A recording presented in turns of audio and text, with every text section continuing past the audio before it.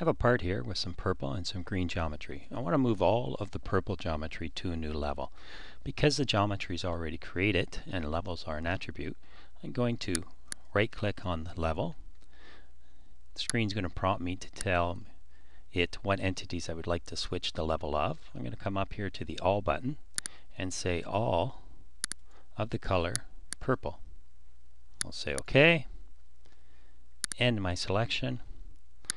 A short level manager window will pop up. I'm going to tell it to move this geometry, to not use the main level, but to create a new level. I'm going to call it level 2. I'm also going to tell it to force the visibility of this level off. I'll say OK. The geometry temporarily disappears. If I want to see it again, I click on level, and I can turn the visibility on or off.